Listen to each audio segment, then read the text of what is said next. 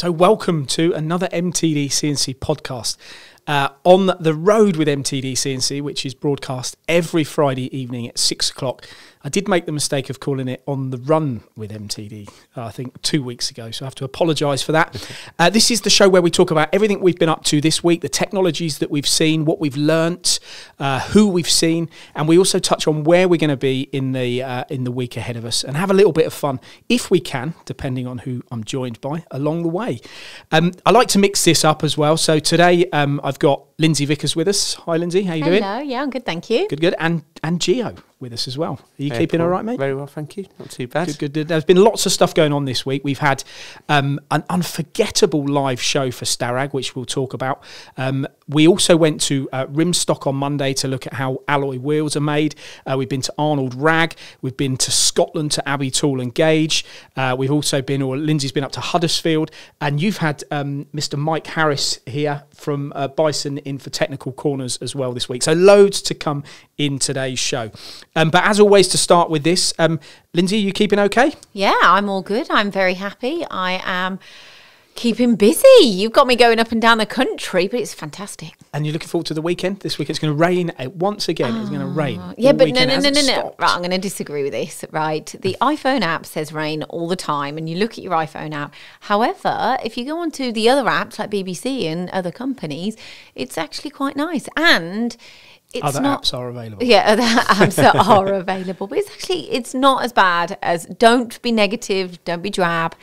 We're going to see some sunshine. Well, you said the same. You said on Sunday you actually went out. It was going to rain all day where I was on Sunday, but you said it was actually sunny for you all day. You managed to get out with the boys. Yeah. And I also heard you had a parents' evening last week. Colin mentioned on last week's show. You passed everything with flying colours. Yeah, apparently. I was really impressed with him. And yeah, we thought it was going to rain all day Sunday because of our Apple app. And we were really surprised. You know, I went out for a jog Sunday morning. It's absolutely beautiful. So I got back home. I says, Nikki, get the boys. We're going out. And we just went out and made the most of it. And it was just such a bonus. We had a barbecue. Lovely, really nice. We had a barbecue outside. I must live in the wrong place. I mean, with your Italian blood, Gio, you must not like this sort of cold and damp weather.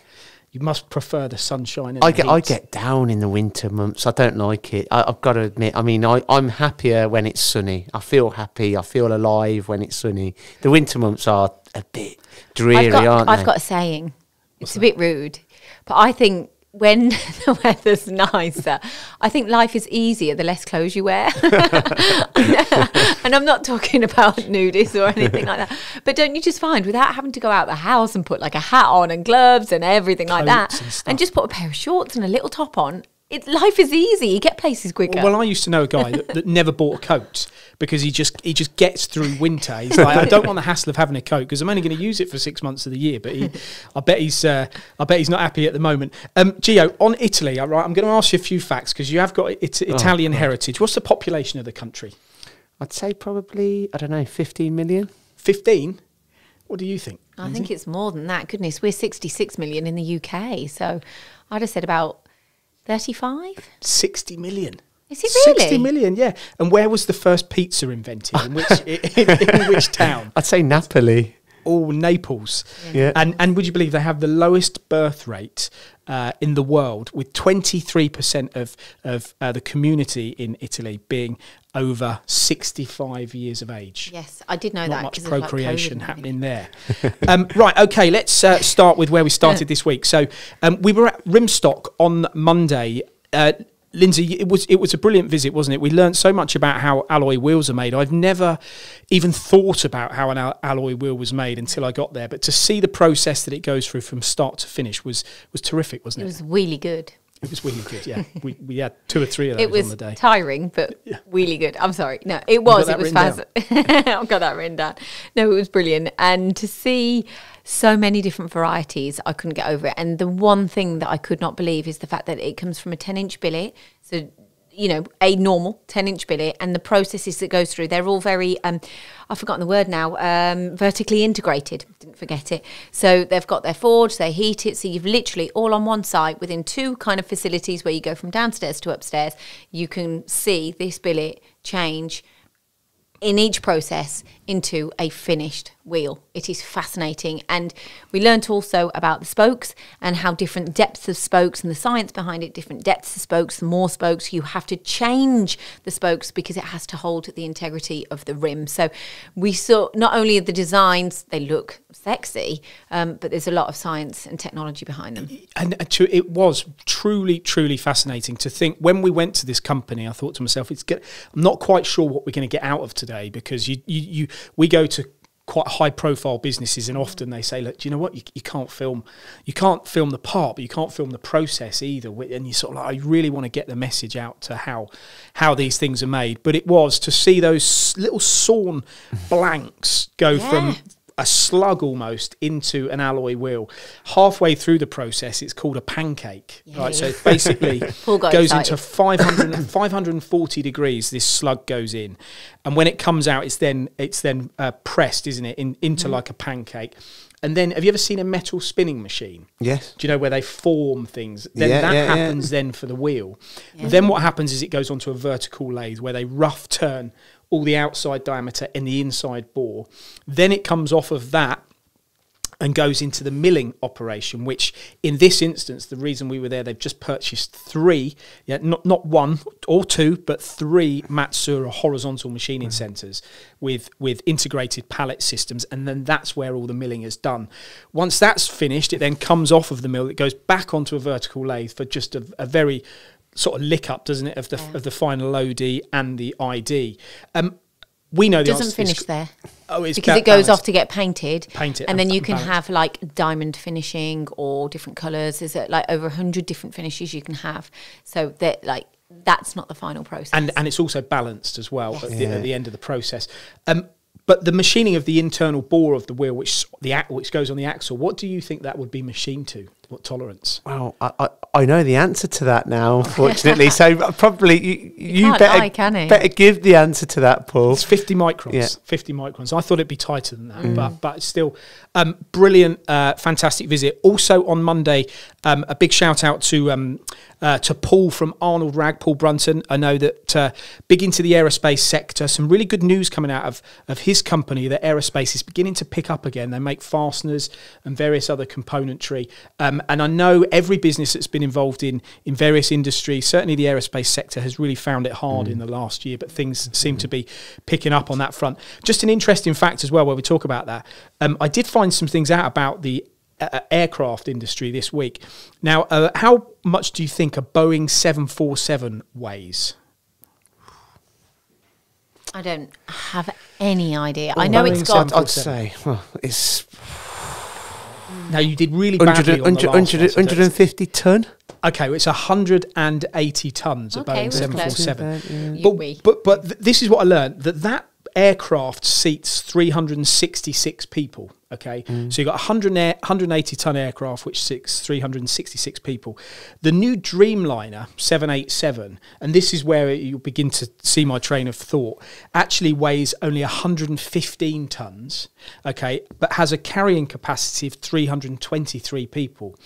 So the reason that those aircraft are now reaching further afield is because they're much lighter and much efficient. I know I'm talking about something that's very obvious here, but it just goes to show that these aircraft manufacturers, a lot of the Dreamliner isn't made out of aluminium or titanium. They actually print a lot of the parts, so it's a lot lighter. So therefore, the aircraft can reach further and still almost accommodate as many people. But what about logistics? What about, are they trying to open up areas so you can get logistics and taking parts from different countries to countries or anything? Is that a part of the consideration, or is it just commercial Well, I'm not sure. Actually, I'm sure all of these aircraft, they rip the seats out and they use them to carry goods all around the world. Someone like DHL may in fact now buy Dreamliners in order to ship their parts. But the sort of silver lining on this, which I've found really fascinating, was that an A380, the A380s, which are now been taken out of production, they actually have 525 seats on them. So there's a lot more capacity. However, they weigh 589 tonnes. Wow. So you think how much fuel and how inefficient that sounds. We talk about efficiency on machines and stuff. It's just comparing the three different aircraft. So anyway, that's just... I was reading something just to add to that as well. I don't know the facts and figures, but it's interesting when you see how much fuel and everything an aircraft uses, and they say it can, one trip in one of these aircrafts or something can fuel like a farm for 11 years and stuff like that. Yeah, I was reading something, on social media that pops up, and you just think, well, where does that have to happen? Does that, fueling a farm, and that then, that farm will feed thousands and thousands of people over 11 years, and yet that's just for one trip. Yeah. Like, bonkers. But you just think if it was down to Geo, none of this would exist anyway, would it? Because he won't even get on a plane. But it is why now the flights can go from Sydney to New York, from London to Perth. These aircraft, you don't have to stop anymore because they're so efficient. Anyway, that's a bit of a sidestep there. Yeah, so Arnold Wragg was on Monday. Now, Tuesday, we're going to talk about this live event that Starrag had here that we did at the office. They wanted to promote their new Hecate machine, H65, horizontal 4-axis machining centre. Did you watch? Yes, the beginning. Yeah. The beginning? Yeah, the beginning. No, I have a 3-year-old, and Tuesdays are my day off, so it's very difficult when she's pulling at me. But it was quite interesting, and I saw the first comments coming in about people saying, where's this going to sit in the marketplace? What I liked about it, and what made it a really easy watch from an MTD perspective, is actually someone explaining it, then it coming back here and actually seeing the machine in action. I think that's really, really important for people to see the applications and exactly where it sits in the market. It's always hard to try and deliver a live message from here because it's quite a static environment. There's not chips flying everywhere, and I think that was the great thing about this event. There was a little bit of both. There was quite technical discussions, but at the same time we cut to the Germans. And by the way, this is actually on our YouTube channel now. There was a morning session and an afternoon session. You can find it on our YouTube channel, or in fact on LinkedIn or Facebook, where we streamed it live. It did get thousands of watches. And the retention of the watch was actually over 15 minutes, which is pretty impressive for a live show. So as I say, if you're interested in horizontal machining, these machines, I'll let you watch the program for more technical detail. But what I can say is they've got quite a big capacity. They're very fast. They're built to deliver. Economically, very, very powerful, and a great addition to Starrag's portfolio, especially if you're looking at high-speed machining on exotic materials, but aluminiums as well, because they do a lot of different spindles. So, and also on Tuesday, Colin was at Desman Engineering. Now, this is a company that I know we visited just before or just after lockdown. This is a business, as you move north, you always find heavier machining, don't you? And there's a great example there. They've got Toshiba vertical lathes. They've got Huachon sort of 15-inch chuck machines. They've also got a lot of vertical lathes. And I mean, why do you think people use these verticals? Because they haven't got big muscles in them. But it's true, isn't it? Yeah. The gravity fall away. Gosh. But it is true. And when Desmond will be on the phone. But it is true. The vertical lathe is something I think in this country is not sold as frequently as it should. But by the very nature. I think that now that you've got vertical lathes with milling capability, there's definitely more applications that lend themselves to a vertical lathe than meets the eye, really. Yeah, I agree. Big machine shop with lead well machines as well, working a lot in the rail, and I believe they're working in the oil and gas and the aviation sector. All reports say, back from Colin, who visited, that that's a company that's doing very well at the moment and very busy, so that's always good to hear. Next up, Abbey Tool and Gauge. Joe and Ian travelled together all the way up to Scotland. Oh, I know. Scotland. 7 hours in. They could eat in a restaurant. I don't know how that works. How does that work? So the rules are different. The rules are different up there. So I think he was very, very excited about this, Ian was, because it was quite a long journey. He was like, I can actually go out and eat inside food like this. He won't get much if Joe's there, though, will he? Depends on what's on the menu. I'm sure he's listening to this, but I know they had. Joe's lost a stone as well. Would you believe? In the last, he was telling me today, he's doing lost well. a stone. I was going to mention in his back garden. I'm sorry. I just know what you're like. He has lost a stone, and we joke, but we talk together about, we both use this app, which you can basically, it plots your BMI loss, it plots your body fat, it does all of that. And when we were comparing today, I said, what's your BMI? And his BMI is still slightly higher than mine, which is a good thing. But he really is on a mission. He's lost well done to both of you. Thank you very much. You're going to slip through a drain soon. but the story was Abbey Tool and Gauge about using Rocole's products in order to make their machining more efficient. But the ultimate aim was to basically save money. And that's what's happened here. They reckon that they're saving somewhere between £20,000 and £30,000 a year by changing to Rocole's fluids. What experience have you got on that front, Gio? I think that coolant can reduce cost per part, so it does that in many ways. So kind of increasing tool life longevity is one of the main aspects of that, because people don't realise, or it's overlooked, that the cutting fluid is the thing that gives your cutting tools greater longevity, but not only that, better surface finish, and when you're looking to run overnight and stuff like that as well, when you're automating, again, you need that confidence that the cutting tools are not going to break or burn out, for example. But the interesting thing is that the product that they purchased actually is more expensive per litre than some of their competition. But the efficiency of the product is so much more, the savings are made. So you think when you hear of someone saying I'm saving £20,000 or £30,000, it's because they're buying something that's cheaper.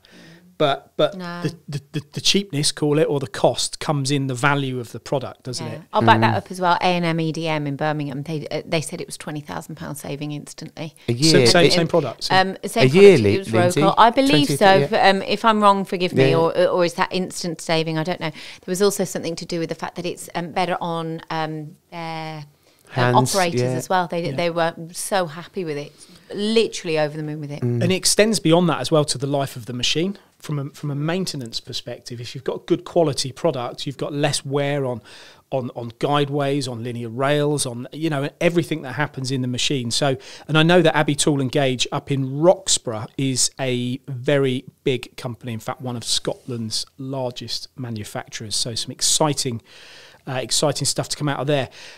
Wednesday, you went to Huddersfield. Lindsay, tell us all about that. Yeah. Chris and I went up to Huddersfield. We went to a lovely company and met a lovely gentleman called Mark Kelly, who I nicknamed Willy Wonka. I'll tell you why in a moment. Reason? I'll tell you why. And the company's called Fleming Seals and Polymers. I think it's a company that's been around since 1911, I think he said. But he bought the company a few years ago and he's transformed it. He's done really, really well. And recently he's looked at buying a vertical machining centre, to which he did a lot of research, and he looked at companies in the UK, unbranded machines, Japanese machines as well. And then he ended up going with a Herco, and he is over the moon. The operator is operating 3 different machines, and he said by far the Herco's program and software and everything is just the easiest in terms of, like, even just down to the drop down menus and stuff. He goes, it's just easy, like, it's in the nicest way possible. It's making my life so much easier as an operator.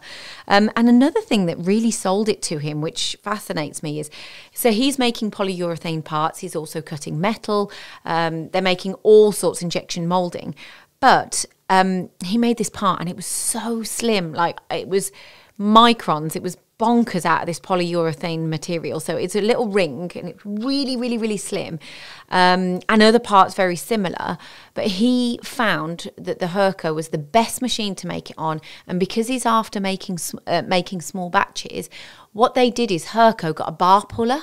Oh, okay. As one of the tools, instead of him having to have a bar feed. A bar feed. Oh, hang on. So was it a lathe or a vertical machining centre you were talking about? Sorry, did I say vertical? Okay. My apologies. Yeah. Sorry, they look the that same. was one of the machines. No, sorry, it was a lathe. My apologies. So let's backtrack. Was it a TM10 or TM? TM8i. Okay, yeah. So my apologies. So he's got this bar puller to pull this through. So instead of getting the bar feed, it saved him space, and then the bar puller just comes in because he's working on small batches anyway. Just leaves it running and running and running because they're only very, very slim parts that he's making, and he's just like, I'm just winning at this. He is over the moon with this machine. And just to add to that, because I'm talking a lot, but he's got a Citizen sliding head machine, absolutely loves it. He loves the fact that, you know, you can do large quantities, large batch work. But what he's now thinking is, I'm going to do small batch work and use my location here in the UK as his niche in terms of saying, well, I can't always compete with places like China and Europe and different places. What, Huddersfield? Huddersfield. That's as bad as Nuneaton. Worse than Nuneaton. I think more the UK location. But that's what his niche is, and it's working for him. And they have grown the company. I can't quite remember the exact stats, but within just 3 years from where they were 3 years ago. So they are over the moon with their recent purchases. Okay, get onto the good bit. Willy Wonka. Willy Wonka. So he basically, he invents different parts for, he himself is a bit of an engineer and a bit of an entrepreneur. So he invents different parts. He's doing something for nozzles and he's creating, but they're all colourful. So when you're in there, he was saying like, it is a bit of a messy process, and it is like, there was loads of colourful different plastics everywhere. And it literally was like we walked into a chocolate factory.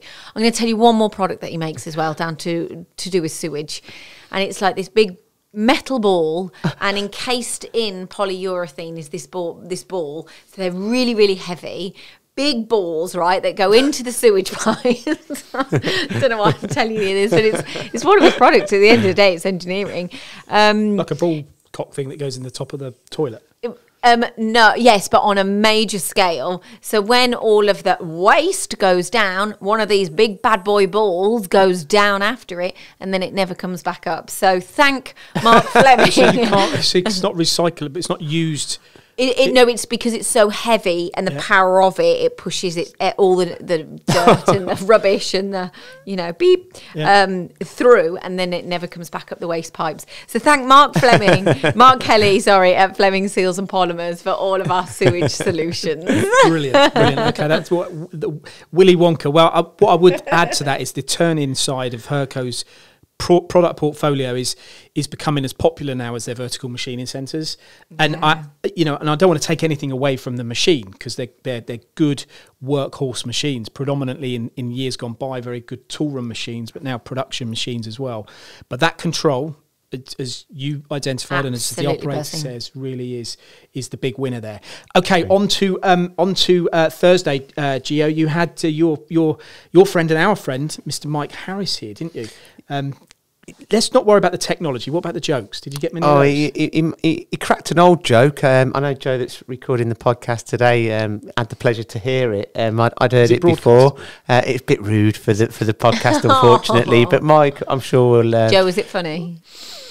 He's shrugging his shoulders. But no, nice to see him. He's back off furlough now, and we've just done some technical corners on their power chuck range. So they're well renowned for their scroll chucks, but they've not really been renowned for their power chuck range. And they've got a real nice new product, the quick change chuck, that also lends itself to automation. So you can actually automate setups on a lathe.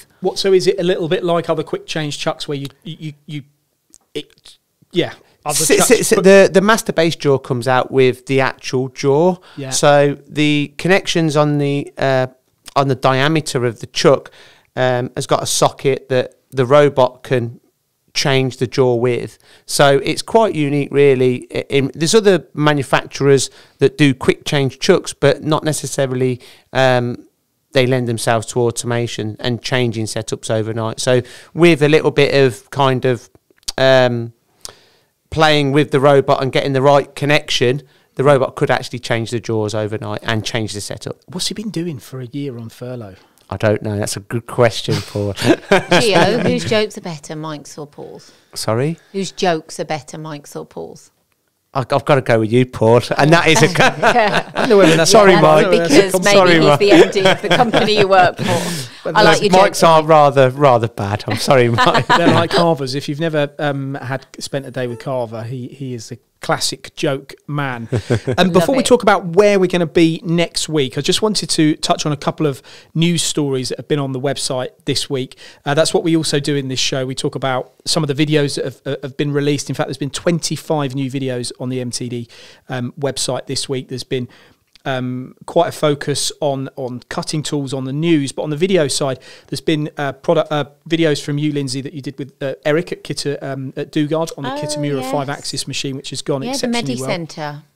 Yeah. I mean, you did a great job on the video, but I have to say that machine really is so exciting for Dugard. Really small, compact 5-axis machine. Tiny machine. You know, people do want small machines. They want economical, small, fast machines that are capable of, you know, even if they, and I'm not suggesting the Kitamura can't, because it's still a box guideway machine, so it can take some big cuts, but machining strategies these days do help with, you know, metal removal, especially on fast machines. To add to that as well, the first comment underneath was someone who commented who said, well, how much is it? Yeah. So straight off, there's interest. Also, it's called MediCentre, but they don't want to pigeonhole themselves into just the medical sector. I don't think they need to, no. And they shouldn't, because that machine, it's in stock. It will not be there for long. I can guarantee. I wouldn't be surprised if it's. In fact, I'm going to Dugard on the 26th of May. I'm sure it will be. I'm sure it will be sold by then. We also got some good videos. Could I just give my friend a call out who started at Dugard's, David Rawson. So well done. He's loving it. He's really enjoying it. I think he's also sold a few machines already. So well done. Well, what a range to be able to offer the Schmeck, which they're carrying in stock there. There are lots of stock. Big chucking machines as well. Yeah. Also the Kitamuras amongst then their other sort of flagship Dugard VMCs and stuff. So I'm sure David will do. He's really loving it. David will do well. Yeah, good machine tool range. Also videos that we had on the website come from companies like Metal Light, where Chloe and I looked at the integration of a Euroa system on a Quasar machine, done exceptionally well. Some videos from Matsura that we did at RNG Precision have done really well as well. So thousands of views. It's been a good week on the channel. It's a good week for manufacturing as well, as we still hear that companies are very busy. On the tooling front, we've got new products from ITC. On the tapping side, Goering's new parting system, and on the machine side, the launch of a new Fanuc Robo Cut machine, which is all news stories on the website, plus a lot more. 25 new videos and probably more news stories than that as well. So plenty to see if you visit MTDCNC.com. There was also a new 5-axis machine from Takumi. Did you see that? Yes, I've seen that. Another small footprint. I mean, they're doing so well. They're doing so well, and I think that they will make big inroads in the UK market for sure. I think that not only they look a lovely machine, but they've got some real nice USPs. They have. And the range from Groupus Parpus that Leader CNC Technologies also offer, real specific range. From where? Groupus Parpus. Bless you. True. So, on to next week. Now, just going to skip through the diary because time is against us a little bit. I know on Monday, Lindsay, you're out with Colin. You're going to Caffin Engineering. Oh, that's in Oxford. Yeah, I thought that would be Welsh for some reason. Yeah, so did I. Yeah. PSL I've got to spend a day with Colin. Got to spend a day with Colin, unfortunately. Yeah. No, I completely concur with your thoughts on that. Having spent many a day with him. I think you're here, Gio, on Monday. We've got a podcast for CG Tech. How well are these podcasts going at the moment? Pretty much everyone we speak to is not only listening, but they want to participate as well, which, you know. I think they're averaging now around 5,000 listens per podcast across all platforms, which is astonishing, really. And that's not just in the UK, that's around the world. So they're definitely gaining traction, and it's definitely a new format that seems to... The trouble is, it's not new. You asked Willie, who's doing podcasts in 2002. Yeah. You know, well, no, he wasn't. He was probably... They seem to be taking off again, though, Paul, don't they? I don't know. It's when people have time in the car, and I think it's more of a relaxed situation when you've got podcasts. So you're actually you're there and want to listen to the content. And I think that's, you know, when it's a video, you've kind of only got a really small window of opportunity, but a podcast is a totally different experience when you're listening to a form of media, definitely. Another thing is what I found as well with the podcast is some people may prefer to do a podcast and actually to be in front of camera, and they can open up more, and it also gives them the opportunity to speak about their subject in a lot more depth. You're not trying to cram in. Yeah, and that it's a lot more relaxed for them. They can really really deep dive into subjects, and it's brilliant, absolutely brilliant. Sorry to cut across with you. CG Tech, you're here, I think, doing some technical corners as well as a podcast for CG Tech. For those that don't know, verification software. Great product. Did a live event. Lindsay, you and Mark did a live event a few weeks ago. Well received, and there'll be some good, I'm sure, technical stories coming from them.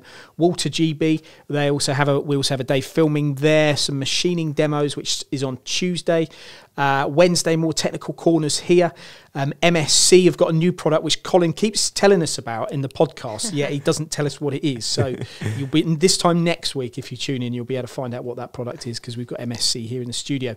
You're at Motorsport CNC next Wednesday. That Lindsay, sounds exciting. What do you think they make? Cutlery.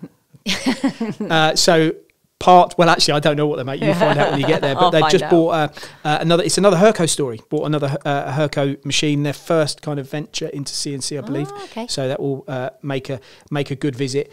And I think, as I already said here, we've got the podcast with MSC and plenty of other stuff going on. So that's been it for this week's podcast. Now, don't forget. Can we just have a joke off Mike? Can we just hear a Mike joke? Oh, it's too rude, Lindsay. I can't even we begin could have to. had one at the end. I have actually heard it, and to be honest, it's rude, two, it's poor. Like yours. Yeah, exactly. So there is absolutely no point. Mike, whatsoever. you'll have to tell it me. So brilliant for you guys to join me. Thank you very much for coming here today, and for the listeners. Thanks for listening. And if you want to shout out during the show, then please let us know on whichever channel or platform that you're listening to this on, because you can also watch this on YouTube, which is something we do on this Friday on the Road podcast with MTDCNC. Look forward to speaking again and doing this again this time next week. Thanks, guys. Thanks for listening to the MTD podcast. If you found value in this episode, please subscribe and leave a rating and review. Find more episodes on mtdcnc.com.